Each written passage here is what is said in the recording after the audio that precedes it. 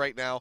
So he also obviously know how to play around the Azir and play against it. So that's my concern. If you say like, okay, well we'll pick the Azir instead of banning it, it's like Faker will just go, okay, well then I'll just play Zed. Yeah, I don't know what he's going to do. He doesn't have the counter pick this time, though. Well, they're just going to ban it. So it's going to be Ryze and Azir banned out by Tigers so far. Nidalee and Kindred, so heavy jungle bans from the side of SKT, so they are tightening the noose on that.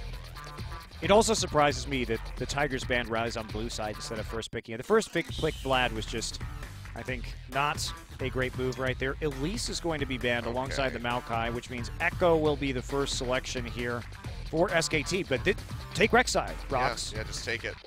Okay, they're going to take Vlad and Rek'Sai. So now we really don't know what Bengi's going to play. No. So in spring, his top 3 champions were Elise, Rek'Sai, and Graves. Now, his Graves is significantly worse than his Elise and his Rek'Sai, or at least it was when we last saw it, which was February 20th. So it's been a while. He's had some time to work on it, but he has never been a great player when it comes to dealing a lot of damage on teamfights and junglers, especially compared to somebody like Peanut. Well, we'll be the Graves for Bengi, so we'll see if he's improved on it any. I still, keep my fingers crossed for the new every now and then. I know it's not going to happen, but it'd always be nice to see. And Nami, yet again for Wolf, had some really good Chain God, CC ROX, with please the don't bubbles. do this again. I can't take this. Okay. I guess they decided that the problem was Kuro's Vlad and not the fact that this composition was sort of objectively bad against Anivia. Now, Anivia is still available. Yeah. They can just play Sivir Anivia again. Might just have the, just have the same exact comps and just switch the junglers. No! Oh, God. Wow, what a wonderful world we live in. I just don't understand why they think this is going to work. Like, it's exactly the same problem that we had in the last game. Okay, well, they do have a Lucian this time around. They could have taken Lucian last game, though, so they apparently have decided that the problem was the Ashe and the Lucian. But the thing is that at least with the Ashe, they had Engage. Now no team has Engage. There's no Engage in Helios. They're just going to call the hell out of them. Okay, well, I guess this game is going to be won by whoever gets first Drake. I guess that's the reality we live in now. No, first Drake is going to be Cloud, just to extra screw with us. What is going on in this draft? Like, ROX is really committed to this composition. And yes, I understand how it can work, but it's not going to work as long as you keep letting them take Anivia.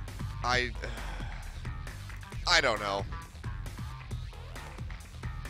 I don't know either. It's really strange. Like, the only form of Engage is still like a Anivia wall or the tidal wave, which will be blocked by Gorilla. So, and now, because there is no Ashe on the side of the ROX Tigers, they don't have any Engage either.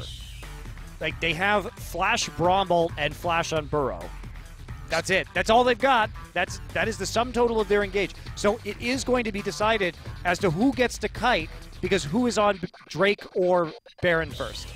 That's like how these team fights are going to be won, is just positioning around objectives. We are getting set for a full-on clown fiesta in this one, Monty. This draft is so weird.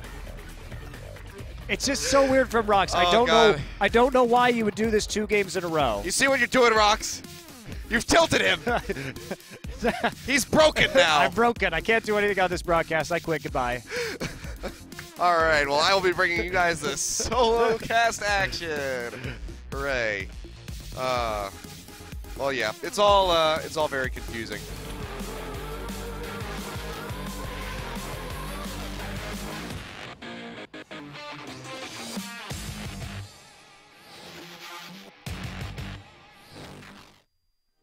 All right, well, it's not going to be Cloud Drake first. It will be the Infernal, so living up to your predictions there, Monty, that it'll come down to who can get that Drake control first. I'm just so mad about this draft, Achilleos. Okay, you have last pick also. Why don't you just take Lucian Braum and save your Swain for last pick, so at least you can flex the Vladimir or threaten to flex it between mid and top lane? I know Smeb can play it, so what is the deal with this early pick Vlad and Swain? Were you really that afraid after they first pick Echo that Swain is going to be taken away from you? 미니언들이 생성되었습니다. Yes. The answer is no. This draft is just terrible. Look, the composition itself isn't bad.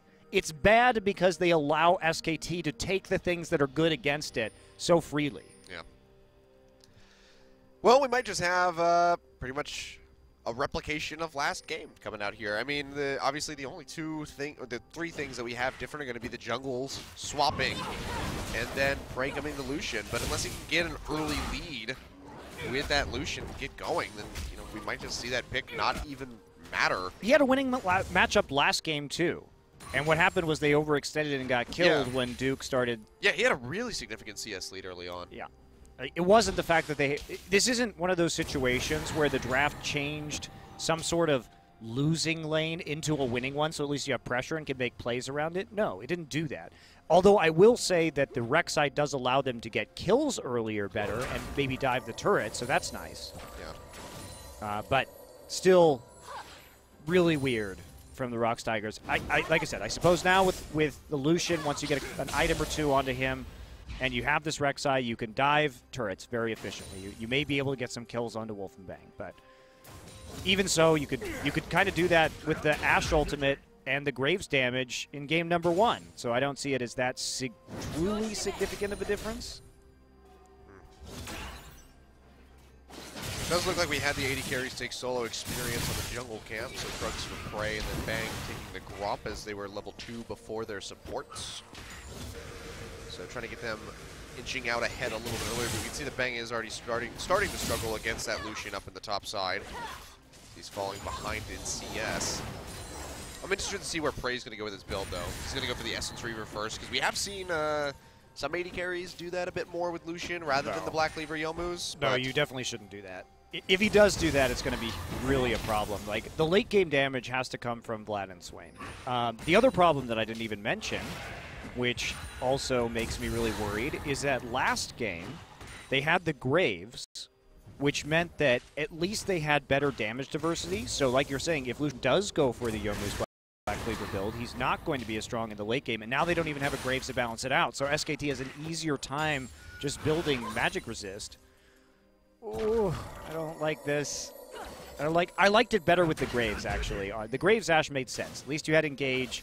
At least you had some different types of damage diversity. You didn't really need big frontliners like Rek'Sai because you have a late game Vlad and Swain, in theory. Well, Smeb's already going back. Bengi moving over to his Krugs. Just takes it for himself with his own smite. So Peanut, really early one there, and he's going to lose out on that and just has to exit the jungle. Yeah. Well, I'm just done tonight. I can't take when this kind of crap happens. I can't deal with it. I just tilt. You sound like you need a glass of scotch and a cigar. I right do. Now. I definitely. You need all of the. No. I need that. See, that implies that I would still be here with those things. I need to leave and have those because I don't want to ruin my enjoyment by watching this particular game. Fair enough. Go to the cigar bar tonight. All right.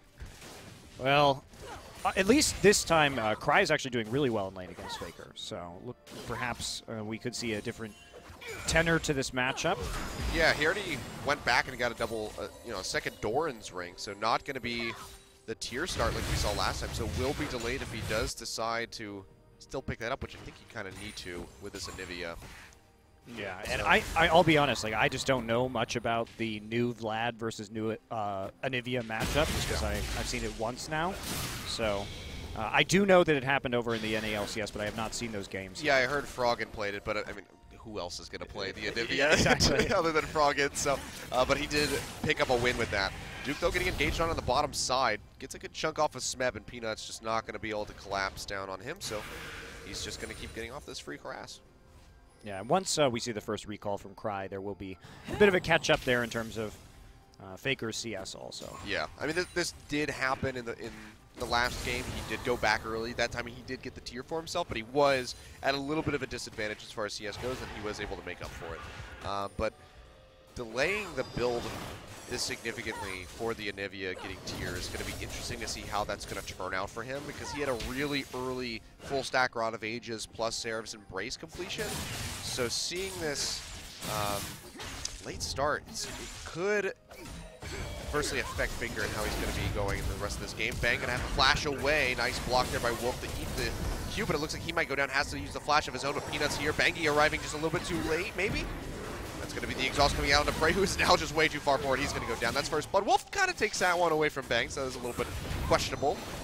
But they turn this one around. The collateral damage not going to be enough to finish off Gorilla. Yeah, and look at the deep wards that SKT was already able to get into the enemy jungle. The reason why we were watching Duke proxy farming in the bottom side was because Peanut was seen on this really deep ward. He's in the brush. Don't get him. No. That was snuck in quite early here by SK Telecom. So Bengi once again playing around that vision, making it work. Has this time he going for just the warding smite upgrade. So it's going to be a smite battle over the Raptor there, and it will be Bengi winning it again. Yeah, it does pop it immediately though, so not going to be too useful. And Faker slowly able to start catching up. But now that he's level 6, he's going to be able to create those big zones against the Vlad too, which is really nice. We're going to take a look at this again. I mean, just an all-in right here. They try and use that Ignite early on. Then they attempt to proc. They do get the concussive blows, but heal and flash used right there to get Wolf out of it. And then Bengi here, he knows exactly where Peanut's going because of that excellent ward. Now remember, that's where he was seen. And so Bengi was already cheating up into that side because his duo lane was pushed so far forward up the lane that he knew that there was probably going to be a gank right there. I'm just amazed that they didn't get a single kill on even Wolf there from the side of the Tigers. Really looked like that was in their advantage, what with Peanut arriving first, but just couldn't do it. Frey just kind of isolated himself by using that dash into the brush up, you know, north of the lane rather than back towards the base. Yeah, he didn't have a whole lot of options, though, with Bengi there, so tough call to make. In case. Well, I mean, he didn't use his flash, so he could have dashed backward and flashed away. Yeah, that's true. Well, on the bottom side, here comes Bengi and Smeb.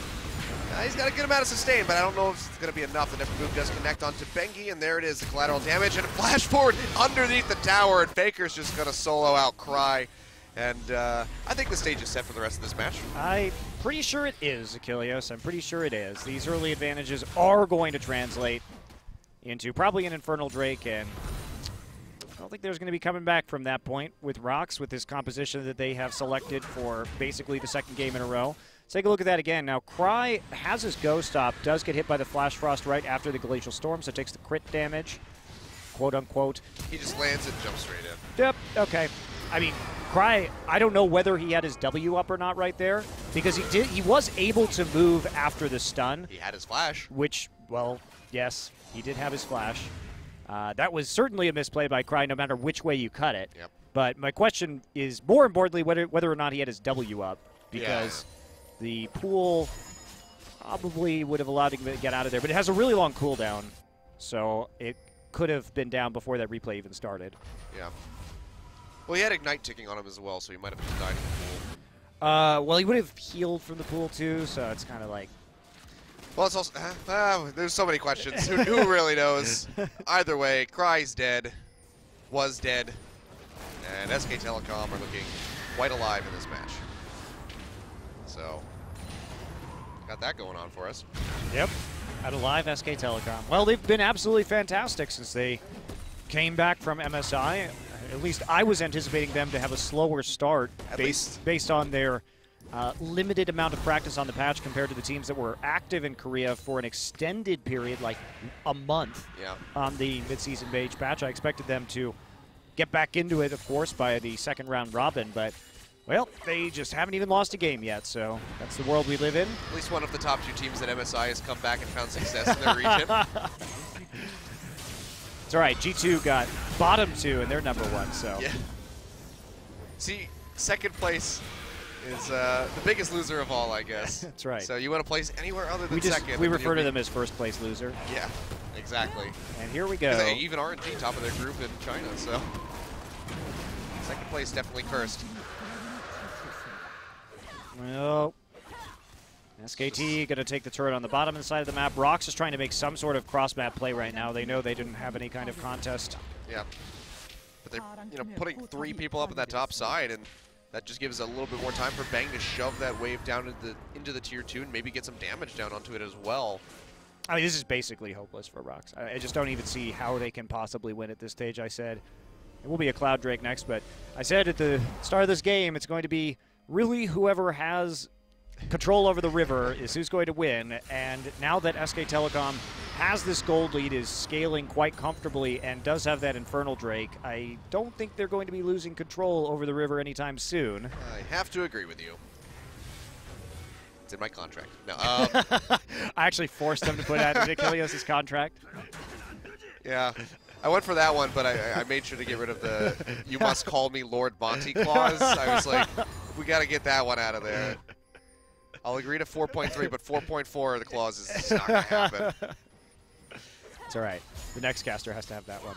They Yeah. won't be as strong-willed as you.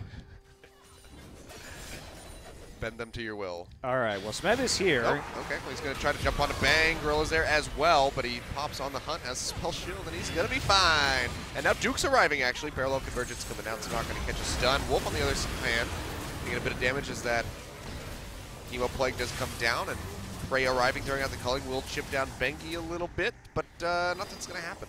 Why would you flash to apply concussive blows against a Sivir? It's just not going to land. She has spell shield. She will spell shield before the 4th proc happens. He's really mad. He is, clearly. He's an angry gorilla today because using 2 summoners for that, not worth it at all. But this is the problem. ROX has no engage. If they want to force fights, it's like, here's a Swain and a brush. Oh, wait, I'm trying to attack a Sivir who has her ult up. Well, I guess that was not successful, to the surprise of none. Your form of engage is Flash Braum. Oh, well, they're going to try something here as the teleport comes in. Peanut will get the knock up onto Bang. Looks like he's just going to go down. Oh, flashes away, but flash carry, or follow up there by Prey will find the kill. So they do execute on something. Yeah, but you have to use 2 flashes to do that. And a teleport. And a teleport. And they did it on a lane where they can't take an objective, so actually that kill was useless. Yep, the split push is still coming in there. Because now, the bot. Yep. You're just going to lose farm now. You're going to lose several minions and several summoner spells and damage down onto your turret because you made a play in a long lane. This whole situation is dumb. The draft was dumb, Achilles. You know what else is dumb? I was reading a story earlier today. I don't think anything's going to happen right here. Duke's going to get a little damage on the Smith. But I was reading a story today about this troll on Twitch who would just go into streams and like donate thousands of dollars to people just to make them like really excited, and then like 30 days later he would ask for a refund from PayPal, like to undo the charge. So this kid apparently comes from like a wealthy family, charges $50,000 in donations, and now PayPal is saying, well, we're not giving you your money back. That is so great. They're like, you're a repeat offender of this. We're just not going to give you your money. So all of the streamers get to keep the scattered $50,000 worth of donations, and this kid has to eat it. He's 18. Oh my. Well, justice has been served. Thank you, PayPal. So that kid is about as stupid as the ROX Tigers draft. Hey, the ROX Tigers did not give SK Telecom $50,000. They gave them 1 game, which is 2 games. Well, they're allowing them to get into the #1 spot, which will give them more than $50,000 at the end of the split if they're able to win. That's true, but they will not. The ROX Tigers will not solely be at fault for that. And yeah. How I feel about this draft is I do understand again what ROX is doing, and I think in a different circumstance it could be successful. But there was a great answer from SKT, so it's fool me once, shame on me. Fool me twice, or fool me once, I already messed it up. Shame on you. Fool me twice, shame on me. And that's what the ROX Tigers should be feeling right now is like, you did this to yourself again.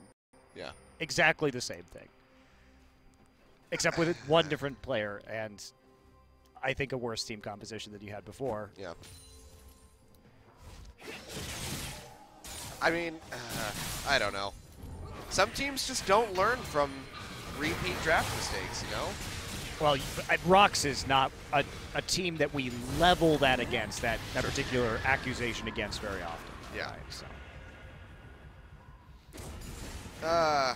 Well, fortunately, I guess, at least for them, it's about as fortunate as it can be. You had Proto Belt first. He does have Proto Belt first. All right, well, that answers our question.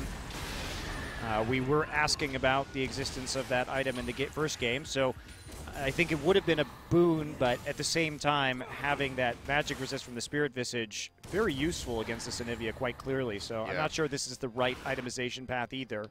But he is ahead in CS, at least this time. Cry has not had the same problems that Kuro had in the lane. has been able to stay up early and is now even. So he does have more wiggle room in terms of his itemization, and we'll be going to Spirit Visage next. Yeah. The question is, like, will the Proto Bell just allow for him to make any actual plays happen? Because it's time for some engage, Vlad. Yeah, I mean, as we saw from the Ghost last Proto game, Belt. Let's go, Achilleos. anybody that went in just pretty much died. So now he's just going to give a fireworks entrance to his own death. I hope I die that way. Just going out with some fireworks. That's right. Well, I'll make sure that I'll arrange that at your funeral. We'll have a full... I'll go to one of those stores in Pennsylvania where they can legally sell fireworks, and I'll drop a couple $1,000s, and we will just line your coffin up with these things. Love it. We'll line up so much on your coffin that you'll actually be... I believe you mean you will line my Viking burial ship so that it lights on fire. That's actually... Well, I was going to say you would end up cremated by the end of it because there'd be so many damn fireworks. That's right, but I'll be in a Viking longboat anyway. All right. So. All right. We'll send you off down the river in Seoul or something. All the Koreans would be like, what the hell is that? All right, well, we do have a second dragon now taken by SKT. Yeah, and I think that's pretty much going to be the end of the story here. But ROX get the Scuttle Crab. All right. Ocean Drake up next. Cry's going to have to do so much work with his Protobell. Yep. I'm intrigued. Faker says no. No Winter's Bite for you. Oh. Peanut taking a little bit. And Faker's, look at him. Like, he just doesn't give a damn. Story of Faker's career. Pretty much. It's got to be. I wonder how Faker feels. Like, this was the team that he had to worry about last split, and now he effectively just doesn't have to care about almost anybody other than maybe Samsung. Yeah, it's looking like there are going to be few contenders for SKT with how well they've been playing, and they've been playing super well. They've been drafting well. They've been playing around their win conditions well. Look at the last game. Their game plan of setting up this Anivia, even picking it into the Vlad Swain combination, having it available, and then thoroughly understanding how to play around it. Yeah, it's been great. Well, three-time world champion Faker incoming. We'll see. There's a lot of season left, a lot of patches left. Oh yeah, everything can really change. We don't know exactly what's going to happen a couple months from now, because I mean the season doesn't end until like August 20th or something like that. Yep. Late August will be the time. So it's a bit earlier than last year. So yep. Let's see here. SKT now going for this Rift Herald yet again. This may be. Well, Peanut's not really there to smite it, so this should just be SKT picking it up. Meanwhile, Peanut's just getting taken care of by Duke on the backside. But he has a flash away. He still has that Evo plug, so he will go down. Peanut's able to finish him off in time. And actually, Wolf on the backside, nowhere to go. Looks like he might get taken out. No, he's actually able to zip out. Here comes Spray on the backside. Culling will finish him off. Now Faker taking a hell of a lot of damage. Has to flash away. Ardent Blaze will help pop him. Now in that egg form, they kind of just have to say, sorry, man, but we can't help you out. So that's going to be... That was so greedy from SKT. They didn't even have everybody there or a good setup in order to fight with that. They stuck around because they wanted Duke to stand on top of the buff and take it. They get it, but the cost is actually pretty high right there as they do trade, what, 3 for 1. So ROX at least able to do more in this game than they were in the last one, but SKT, I think, just really unnecessarily committing to that. They're not set up already at the buff, so Smeb is able just to get into the pit with his ultimate up for free onto 3 people, and that should never happen. He should never even be able to close that gap on the objective, but Faker was slow on the rotation to get into the top lane river, and then they're able just to be picked off and slowly whittled away by the area of effect damage from ROX. Yeah. Really odd decision-making to go pretty much all in on the Rift Herald. Yeah, so now it's just unnecessary, just totally unnecessary. Yeah, it's just 1,000 gold separating them at this point now. So ROX not necessarily out of this one. Still need to make more things happen. Already 2 dragons, or drakes rather, onto the side. God damn that. Already onto the side of SK Telecom. Call them Drakens and call it a day. Drakens? All right, there we go. Well, that particular fight does show that if ROX can somehow get into the Drake or the Baron pit, then they do have, because of the nature of their team composition, if they are able to close that gap through mostly SKT's errors and Faker not being there to cut off their entrances with Wall and with the Glacial Storm, then they are going to be able to do work. Yeah. But Hopefully that won't actually happen again if you're SK Telecom. Yep. Well, you see that's going to be the Void Rush coming in here from Peanut from the top side. Turret's taking a hell of a lot of damage from calling thrown out there by Prey. Will go ahead and stop them from pushing in any further. At least for this wave. They have to go collect the bottom wave at some point, but Duke is already there. Smeb having to recall and then run all the way back out into that lane. Duke with that Sheen is going to be able to work through this turret with the help of the cannon minion. So pretty easy take there. Just going to elongate that gold differential a little bit more, especially once that mid turret does go down. You can see that, you know, the rest of the turrets here from SK Telecom are still really healthy, so it's going to take a lot more work from ROX if they want to equalize that objective count on the scoreboard. Nope. Cracker to go in onto Bang right here. Has found an isolated target. Well, there he's getting collapsed onto the backside here. Uses the Proto Belt, trying to create a little bit more distance, but here comes Wolf and Bangy. Can he land the bubble? TP's going to come through from Smeb. Cancels it immediately. He should not have even started a TP right there. Vlad was well on his way out with that Ghost and the Proto Belt. Sudden collapse there from SKT. Looked like there may have been an opportunity to deal some damage to the Sivir, but a lot of questionable teleports from Smeb so far in this series. Yeah, I have not been overly impressed with his performance tonight. Better this game than last game, though. But he looks like he's a little bit panicked there on that TP. SKT will be able to take down the turret on this push. Yep. And Dragon spawning in 30 seconds. I believe he said it was the Ocean Drake, so it could just be the third pick up here for SK Telecom and give that additional siege potential with every gen that they'll have from the buff. Yep, perfect time to take down that mid turret too, right before that Drake is going to spawn. They still have theirs available. ROX taking a look at this one. Two members of SKT actually going back. Only about 5 seconds left before the Dragon is going to show up. So wards are down. This is actually a good situation for the ROX Tigers. Yeah, but look at SK Telecom. They're hovering up towards that Baron.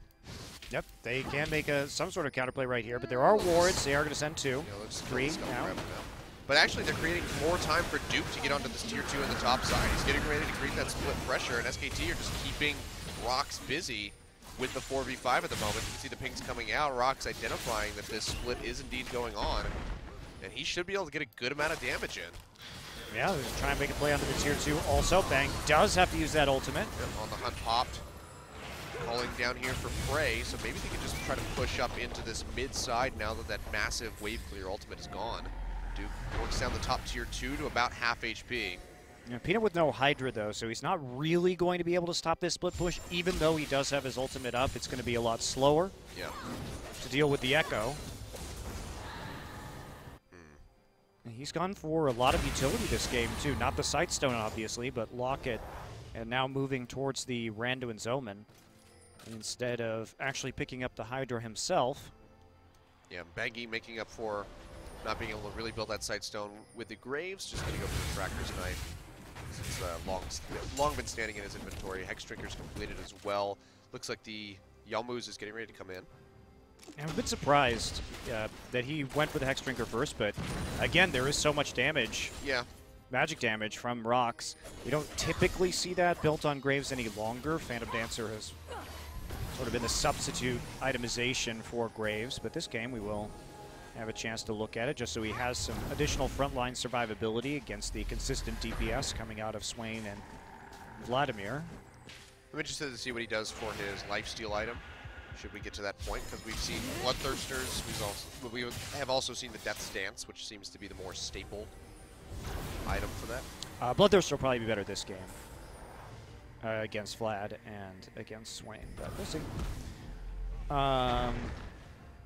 Let's see what they're going to do. SK Telecom has transitioned this game now after they got that mid turret down into not about the Drake any longer, but about putting down control and wards around the Baron so that they can continuously force ROX to play around a potential early Baron take, which is smart and definitely what they should be doing, as long as they can keep management of that top wave under control. Duke having to walk down into that bottom side. He does have the TP, and he will be saving that tier 1. So slight lead here for SKT, but I think they're playing it out properly. Yeah, just playing the patient game. Don't want to give any more ground to Tigers since that bit of a botch Rift Herald take. So just going to be taking it slow and steady. Haven't seen what the next dragon's going to be quite just yet. We know it's going to be one of these three elements. Yeah, I do like that Faker rushed the Morellonomicon this time around. Yeah, really delaying that Seraphs. Yeah, delays the Seraphs, but I think he realized that in this game that things are a little bit more even, that it's going to be extra important for him to get the Grievous Wounds down if they are going to be team fighting. Yeah. It's going to be the Zonia's coming in, looks like third item here for Kryze. He has the Seeker's Arm Guard in the inventory, so I'm not sure how far away he is from that one. Haven't been able to see how much gold he has currently on him, but hopefully for his sake he'll be able to complete that pretty quickly. Smeb so far has the cloth armor, so we can guess that he's going to be building one as well this time around. Didn't do it in the last game, and it really kind of cost them. So it would be a nice little swap around on this itemization. Yeah, I really agree with you on that one. I think that going forward, the Zonia's third here is a prudent choice. Now, SKT just continually trying to get this pick. Oh, well, they find Gorilla. Over the wall comes Bangy. The line not going to connect, but it doesn't matter. Bang finishes him off. Now, Peanut knocked up into the air with the bubble. They should be able to finish him off as he goes over the wall, and they do. Bang finding the kill. And now Prey all by himself in this mid lane is going to have to back off. Nice picks there by SK Telecom. And that's just 5 minutes of patience paying off. And they push the wave, and then they just immediately double back onto the Baron TP. Very smart, methodical play from SK Telecom. Yep, now going straight over onto this Baron. It's still 25 seconds before Peanut comes up. 4 seconds on Gorilla, but the odds of them getting in there in time are pretty slim to none. We can see Smeb's going to push up, try to deal some damage. Prey going straight into the face of Bangy, trying to kill him before the Baron smite comes through. You can see Bangy has to exit Duke as well. He takes a ton of damage, has to snap back with the ultimate. Goes over the wall, though. Can he find Prey? Close the distance. He doesn't have the flash, so he will have to back off, and he actually might go down here. Well, Smeb and Cry pinching around the sides. Bangy and Wolf trying to just retreat in the brush, but now they're going to get found out. Looks like they're not going to get anybody. They're actually going to be able to retreat successfully, but the Baron does not go down. No, it doesn't. And will this actually be a reverse Baron attempt here by the ROX Tigers? Because they're still all relatively healthy, and SKT just let them into the pit again. Yeah. They were not playing a very good defensive game. I think they got overly aggressive because they had killed 2 members. But still, when the Vlad and Swain are up, you can't let them even approach you like that and get you inside of the Baron pit with that AoE. So could have been a little bit more cautious right there, certainly from SK Telecom. Sure, you got Peanut and you got Gorilla, but that is not the real threat when you're trying to take an objective right there, and I don't think they played very well to repel the rest of the members of ROX before they could get into position. Yeah. I mean, they even had the wall down kind of knocking, I forget who it was, knocking one of them in, I think it was Cry. And they didn't collapse on top of him and try to get that pick. I think they should have just completely exited the Baron rather than trying to finish it. See, Peanut, well, they're not going to be able to find anything. Yep. Nice Prey Seeker, though, to delay Faker's recall. Yeah, Faker's still working on the Seraphs, too. Yeah. Should be able to pick it up on this recall. Sold the Doran's ring. Yep, there it is. Yeah. Oh, that's actually not even completed stacking yet. That is really late. Well, I mean, the tier was so late. He did get a very late tier this game, but even for a late tier, that's late. Yeah. See, it's going to be another Ocean Drake that has spawned. At the moment, that would be the second one for the Tigers. A good amount of regen. Yep, Tigers are playing this well, too. Yep. Oh, but big fight coming out into the mid side. Gorilla does still stop the tidal wave with the Unbreakable. Is going to get caught by the bubble, and he goes down. Bangy able to finish him off with the collateral damage. It looks like Cry on the run, trying to answer with some damage. He layered out the Hemoplague, did catch a couple members, but the damage is going to be all but negligible here from the side of SK Telecom. Yeah, 800 heal off that Hemoplague, though, and now they can double back and take this out. Without the Hemoplague and without Gorilla's ability to engage, it's going to be a really hard Baron to stop if you're the ROX Tigers, and they're going to have to face check this. Again, they just don't have vision. Yeah. Peanut's already pretty well down. We'll be getting that regen coming through from the Ocean Drake, so they just need to stay out of combat and make sure they get healthy. Cry as well. We'll be working on an HP bar. Smeb's going to get stunned up. The bubble comes in as well. Bang goes straight onto him, trying to take him out, but the Zonius comes through just in time to keep himself alive. Tries to flash away, but he doesn't really create much distance, and he falls. Bangy finding that kill. Now Cry coming forward, trying to get onto Bengi and Duke, who are both relatively low, but that's going to be the snap back from Duke with the ultimate. And suddenly ROX are just going to have to go ahead and exit up this mid lane. And yet again, another Baron attempt thwarted. Yeah, they did thwart the Baron attempt, but at the same time, SKT continues to get these incremental leads, right? They continue to get these advantages. That time, SKT played it a lot better. Faker was in the dot brush, in the river, waiting to cut somebody off from their team with the wall and try and burst them down. They eventually worked their way through Smeb. And they are going to get more of this burst damage down as the game goes on. It is complete now, the Seraph's Embrace for Faker, so he will have a little bit more frontline survivability as he gets in the face of Vladimir and of Swain. Also see a Hex Drinker now to Bang, so really just going hard. They know Prey's damage on this build is going to fall off in the late game anyway, so they're less concerned with the armor and certainly much more concerned with the MR. Yeah, as they should be. I mean, Smeb, though, flashing didn't really do much for him there. He was pretty much dead to rights. I think he could have just held on to that summoner spell, but used it anyway. See Faker just trying to create more pressure. Still consistently playing around this Baron pit right now is SK Telecom, but also this mid tier 1 tower, which still hasn't gone down. Well, this is SKT is doing exactly what they should be doing, right? This is precisely what you want to do in this situation. Defend your mid lane tower, constantly put the Baron pressure down, and it's worked. Sure, they haven't actually gotten the Baron yet, but they've gotten multiple kills out of it, and they've maintained their ward presence around the Baron, so it'll just keep happening over and over and over again. The only thing that's saving ROX right now is the fact that they have a Rek'Sai and have the Tremor Sense, because otherwise they would have died a lot more. Yeah. See, though, still good split pressure coming out from Duke, who's been managing these side lanes, the waves, quite nicely. That bottom one getting ready to bounce back a little bit, but he's been working that top one up toward the tier 2, which has already taken a significant chunk of damage. The TP's going to come through here from Smeb, though. Can they find a pick? Bang, already taking a lot of damage. The Hemo play comes down, and Cry sitting in that Sanguine pool to try to finish him off, but it's not going to be enough. So they pull the trigger. They're not able to find the kills, but this could open up the Tigers to go for this Baron. Yeah, they took no damage from all of that because of Cry's engage. And Cry is doing much better on this Vladimir this game than we saw from Kuro last game. He's hitting actually most of his AoE. Yep.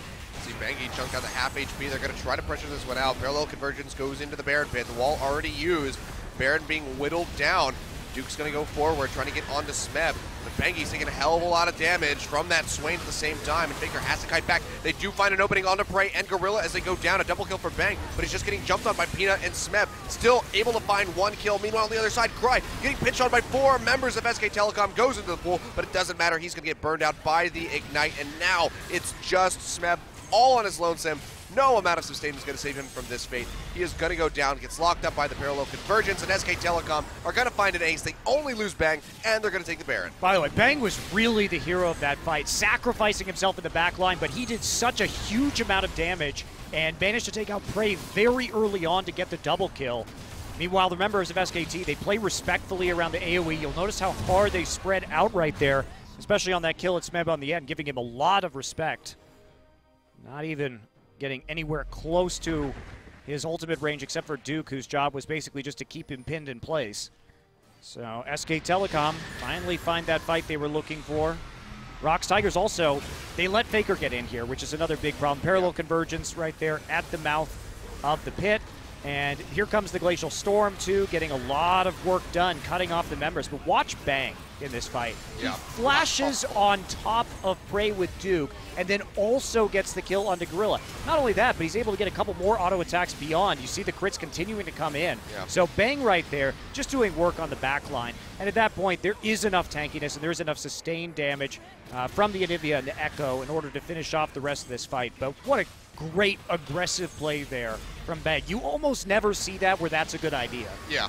That 9 times out of 10, that is a dumb play to make. But in that instance, Bang was an absolute hero. Yeah. Just drawing the attention of so many members of Tigers and still outputting the damage before he went down. So definitely huge play from Bang.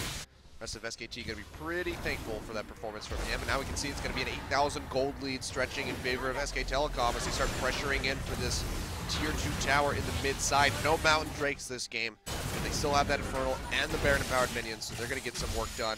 Meanwhile, Duke in the bot side, just splitting off, still has the teleport about to come up, so it'll be pretty safe to stick down there. On the hunt gets popped as they spot Smeb. It's going to be a tidal wave coming through. He will get knocked up by this one. Automatically has to pop the Zonias. as he's sitting inside of that Glacial Storm. Benki, though, kind of in no man's land, has to go over the wall. They're going to chase with Prey. He's actually able to find the kill. Meanwhile, Duke goes to the backside, locks up Smev and Gorilla with the parallel convergence.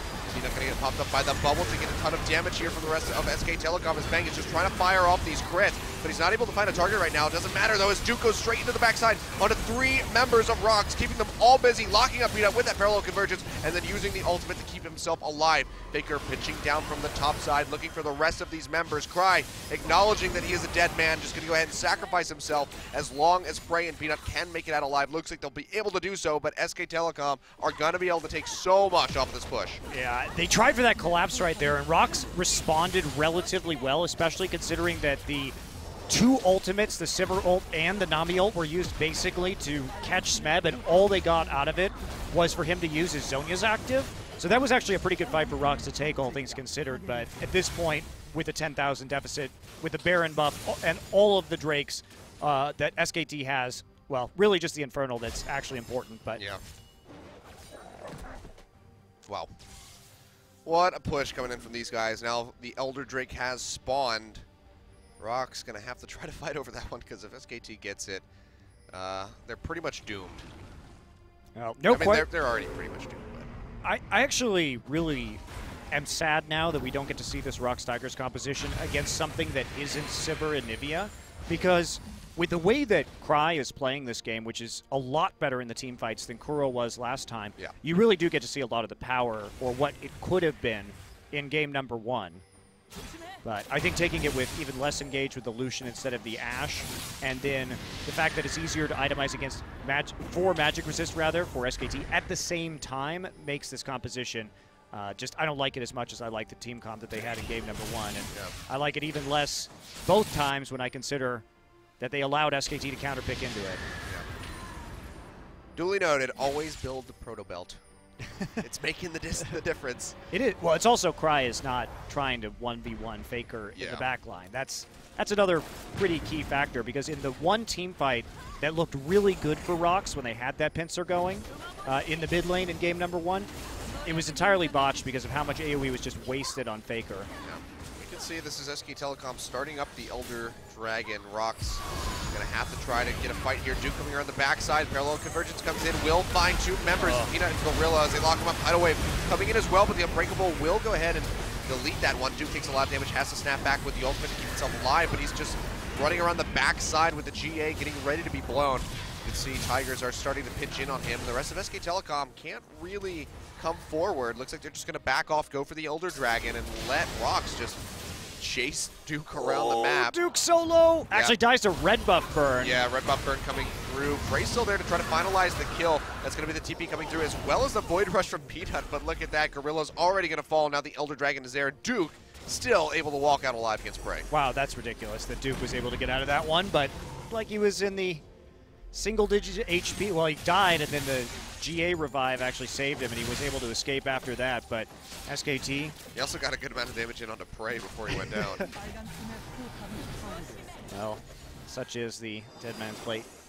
Iceborne Echo. Yep. And now the push comes in here from SKT. 50% increased stats on the Infernal and Cloud Drakes, as well as, I believe, 90 extra damage per hit from that Elder. And you can see these structures are just melting as they continue this split. Duke's all alone on the top side, doesn't have the GA or the ultimate available right now, so he might be a little bit of in a precarious spot, but the rest of SK Telecom are just pushing into these Nexus turrets. The first one already whittled down to about 15% here. It will fall, and SKT are looking to end this game here at the 40-minute mark. That's pushing on forward, slow as can be. Oh, Lazonius comes down for Smeb, trying to stay alive. Tidal Wave not really going to catch anybody, but it doesn't matter because Bang just blows up Gorilla, and he just sits right in the front line on top of Smeb and Peanut, and he just doesn't give a damn. That's a triple kill going over to Bang to finish out this game as the last Nexus Tower falls. Prey gonna get caught. He's gonna go, no, he's just gonna save the fountain. There he goes. Big pop from Faker, takes him out with the E, and that's a 2-0 victory for SK Telecom. They didn't quite hit 4 times as many kills, but they got 3 times as many kills this time. 21-7, 40.5 minutes on the clock. SKT just look unstoppable. Yeah, they do, but at the same time, credit to them.